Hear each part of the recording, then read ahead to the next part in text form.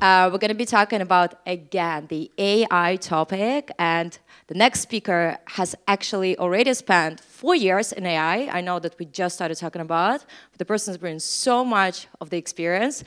And he has built the very first AI product in the company that's called Porsche. So the next talk is going to be about AI and UX, and also we're going to discover and go through the user research and AI case study. So please give the round of applause to Bruno.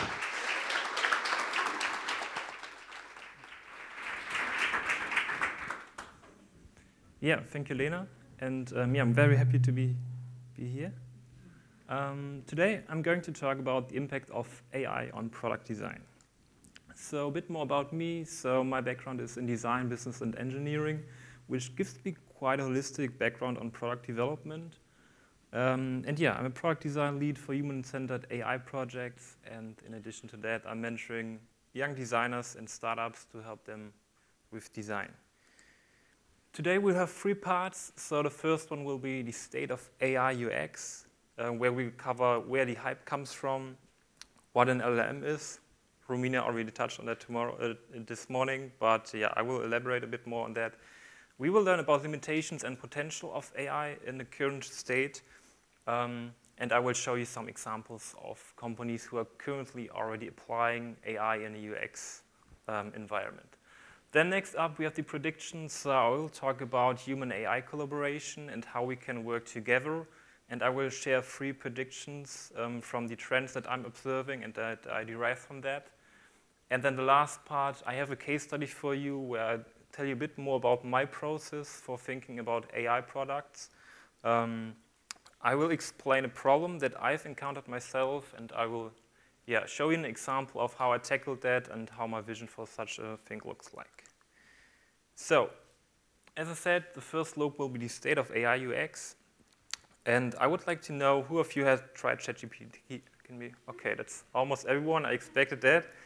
And next question is, who uses it in a daily work? Okay, so still quite a lot. That's pretty good. All right, so I want to start with like a small story. It was like, I guess, kind of 20 years ago or something. So I was quite new to computers, and my uncle was telling me how to use them, and he said, okay, you just need to write a command there, and then the computer executes it. So I was super pumped, opened my Windows Notepad, and back then I was into gaming, so I typed in something like that, and you can imagine my frustration when nothing happened. And I was even questioning why my uncle lied to me about the use of a computer. But however, fast forward 20 years, and we're getting to a state where something like that changed completely. So as you know, you can now write commands in computers, and they actually do something. So they can generate all kinds of things that we've seen earlier today, so whether that's images, whether that's text, whether that's code, pretty much everything. So that is super exciting, and I'm happy that my expectations of back then finally comes true now. So AI has been around for decades. For decades, scientists were searching for an answer of how we can map human intelligence and bring it to computers. But until recently, that hasn't really reached the public. So that might be some algorithmic AI models in Facebook that are somehow accessible to the public, but we are not very much using it. We were rather used by it. So what has changed recently that now in the public eye, AI is something that everyone can kind of use and at least feels like it's a tool that they can use in the existing workflow. I think the most important thing that changed is the interface. So one reason for that is that, the main reason actually is that we use the design pattern that is very common to most internet users. It's the chat interface. So everyone is kind of familiar with how that looks and works like. You type something in and you get an answer. And I think that is like the most important thing, that the threshold has been lowered tremendously, and therefore it is now publicly available, and people can get a feeling of how these tools work like and how they can improve their work. So AI UX is quite a broad field, ranging from like personal or algorithmic personalization, as I just said. So that's these things that keep you glued to your TikTok feed, for example, because they learn about you and they feed that data back into their systems. But it can also be used for generating content. So we will focus on the latter today, called generative AI. That is like the fundamental technology behind these tools that you all guys are using, ChatGPT and Midjourney. There are tons more, but I think you get the point. So what are LLMs actually? So as I said, Romina briefly touched on that. But I still, when I'm talking to people who are not in that space, I still feel a lot of confusion, so I thought I would integrate it here as well. So to break it down, LLMs, or large language models, are AI algorithms that are used to generate content. So that could be anything from understanding it, summarizing it, generating it, or predicting it. However, here's the challenge. I think LLMs are here to stay, but they currently lack a specific UI to be really beneficial for your workflow. So if you use ChatGPT, which most of you had, I think you were in a situation where you were writing some prompts and you're getting an answer, and you were probably copying it to some other platform, whether that's like for communication, if it helped you to draft an email, for example, or like summarizing some user research. There's probably another place where you want to put it, and that creates a lot of inefficiencies, and that is like the biggest problem that I'm currently seeing, that ChatGPT is great for like testing AI and really getting to know what it can do, but I think it's not perfectly integrated yet, and that's something that we really need to change in order to get like all these efficiencies that we're looking for. So the potential impact is huge, though. There was a McKinsey study that estimates that generative AI will add $3 trillion to the global economy, and 75% of that will be created in these 4 areas. So that is customer operations, marketing and sales, software engineering, as well as research and development. So you can already get an understanding for how much AI will impact our work. So it's really interesting. And if we zoom in a bit more on the design and research potential, I think that is especially interesting because, and we will touch on that later, there will be so much change very soon because it will allow us to gather insights more quicker, analyze them, and therefore our iteration will be faster and quicker, and that will be, in my opinion, at least a competitive advantage that many companies want to use. So essentially, we will need to rethink how the world works, or more specifically, how it designs. And I've collected some examples of you here. First one is Jamboard by Figma. So it is essentially a FigJam plugin that helps you with your whiteboarding sessions. Another one that I would have added here, but I just found out today, is that Miro announced something similar. So they will add AI functionalities to their product as well, which is quite interesting. So you can really see it as a co-pilot or like a brainstorming partner, which will add up so many possibilities for you, and it will be very exciting to use these tools. Another one that was mentioned already today is Diagram, which was recently acquired by Figma. I think that is a very strong signal of the direction that Figma will go to if we are talking about automation for design. We will touch on that later as well. And the third one, Galileo AI, they have a different approach. So where Diagram rather, as of now at least, develops plugins for Figma, Galileo wants to go the route of natural prompting, so natural language prompting to a whole UI. So you may have seen these demos of where like they are asking to create a dog walking app, and then the AI just creates it. So I think as of now it's a demo, but it's showing us the direction of where we're heading. These are just some few examples, but it's developing so fast that it is really hard to keep up. But yeah, if you ask me, there's something exciting in that space, but I can also understand that it's a bit terrifying for some.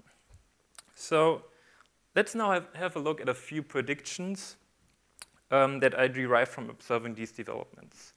So I really liked this quote in that context. We make our tools, and then our tools make us. I think it perfectly captures the situation that we're currently in with AI.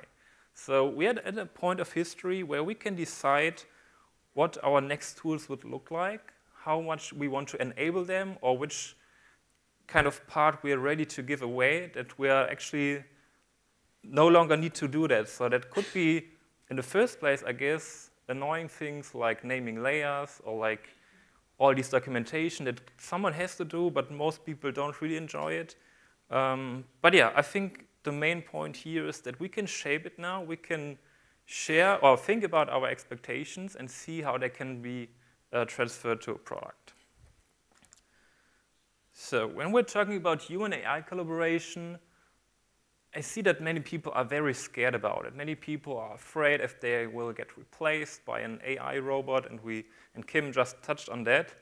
I think we share a view that that is not the case. I think that our roles will change, and not only the roles of designers, but rather pretty much everyone who works with a computer. So that will be huge. I think we will see huge shifts in the next few years.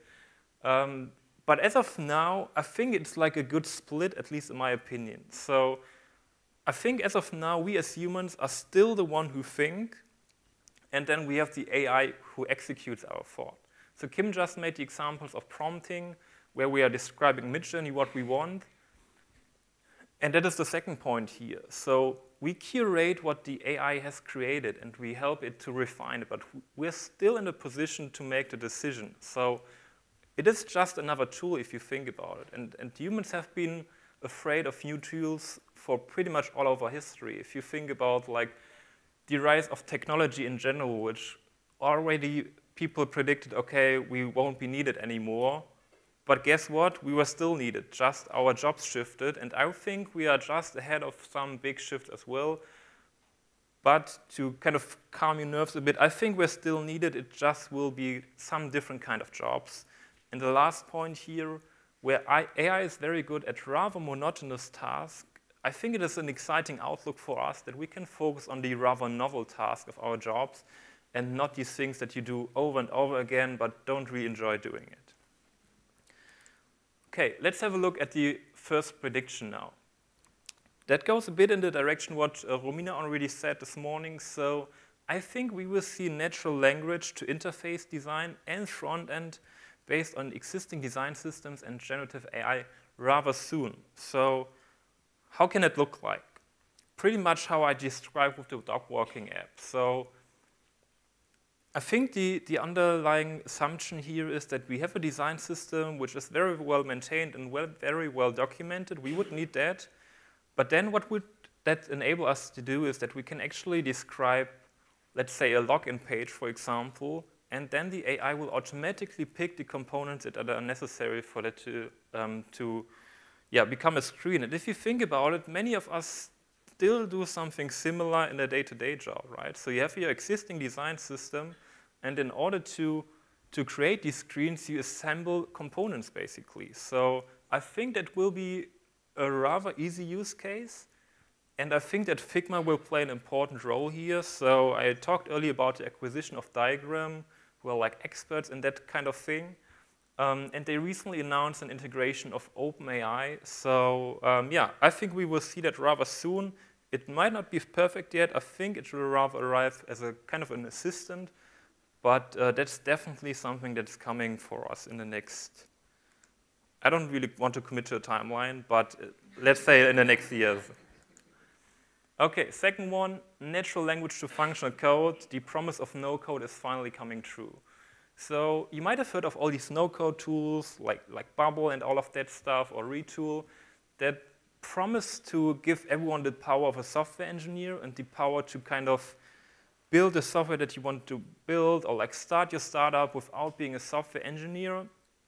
I think it kind of fell short of that expectation in many ways. So this rather works for rather simple use cases, but I think that will change as well. So OpenAI, the company behind ChatGPT, already has a system called Codex, which is specifically trained to translate natural language that every one of us in the room can write to functional code. So right now that focuses rather on smaller functions and not whole applications, but I think that will improve very soon as well, and we will see tremendous shifts here as well.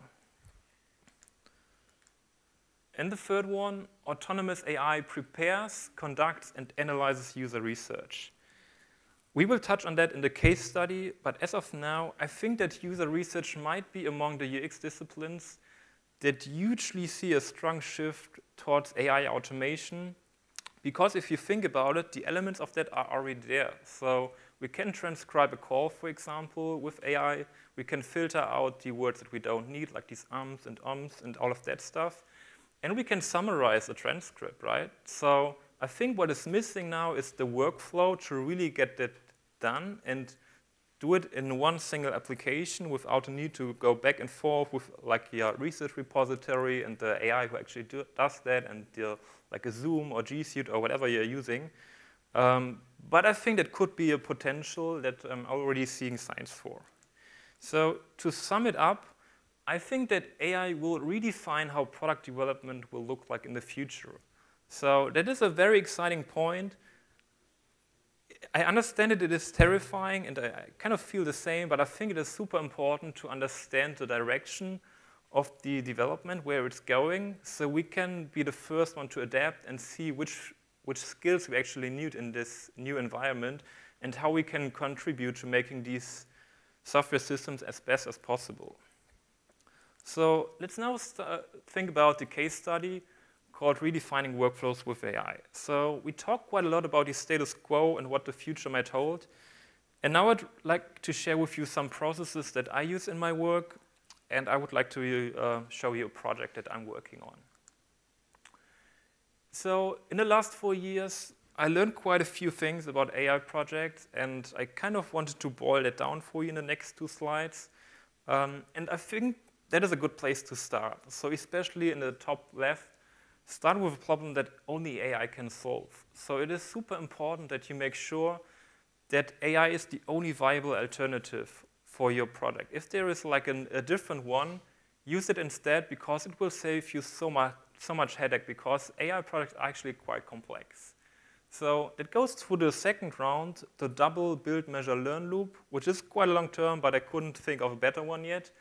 But what it essentially means, and I mean everyone here is familiar with the build, measure, learn loop. You build a prototype or new feature, then you measure its impact and you iterate. And for AI projects, you have like these 2 loops intertwined, because you have the exact same mechanism for an AI model as well, which leads to the complexity that I just told you about. And next up, especially in these contexts, I think cross-functional teams are super important. It is important to get like different viewpoints on your product development, and that's why I assigned these 4 roles. So it doesn't mean that you need 4 people in your funding team or in your project team, but I am convinced that you need at least these 4 roles. So you need a business person to kind of get a sense of the viability of the project, engineering and data for the technical feasibility, and a designer for like the human perspective and the desirability. So I found these project teams to be very effective if you combine these 4 skills.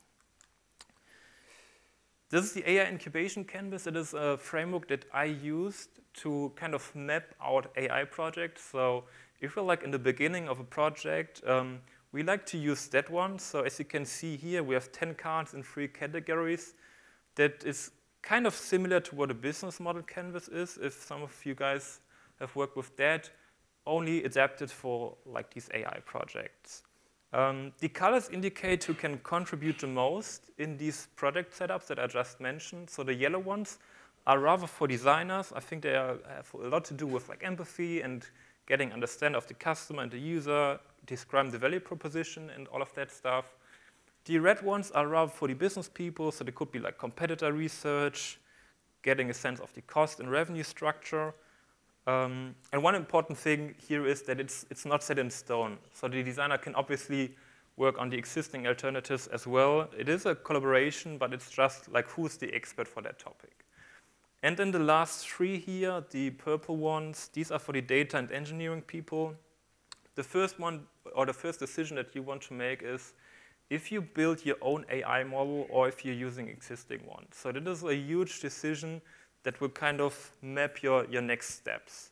Second one goes along with the first one is fine-tuning. That means how can you adapt an AI model to the needs of your project? So how can you make that more granular and make sure that it fits your use case? And the third one, data logistics, it's all about like where do you get your data from? Are there like internal sources that you can use? Do you need to buy that? How does the data pipeline look like?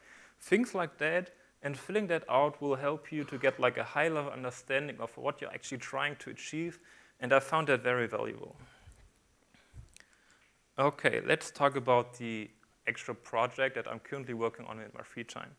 So the problem that I've encountered a couple of months ago, I was tasked with doing some user research with like a dozen participants. And I had to recruit participants. I had to write a research script, say more or less the same thing to everyone, then take notes, rewatch the recordings, and summarize everything. And there were times where I felt like a robot myself because I was doing these things over and over again. And I thought there has to be a better way of doing that, a more efficient way.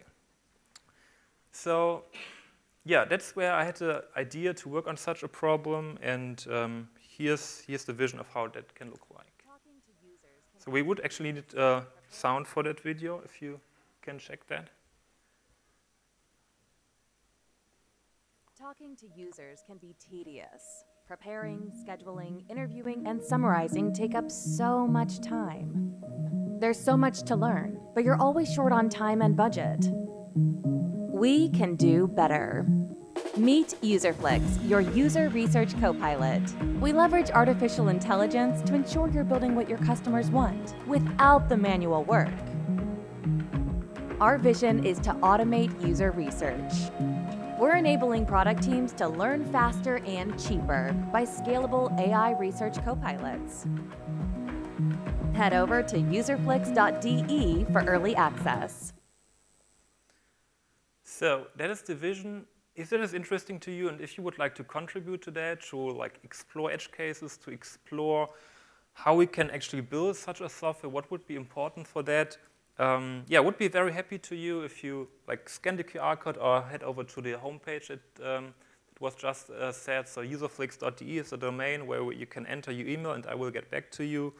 Or you can reach out to me on LinkedIn. So we plan to do like a product advisory board where we essentially have a community where we match experts and their topic and like foster an exchange on that topic, make sure we're building a good product.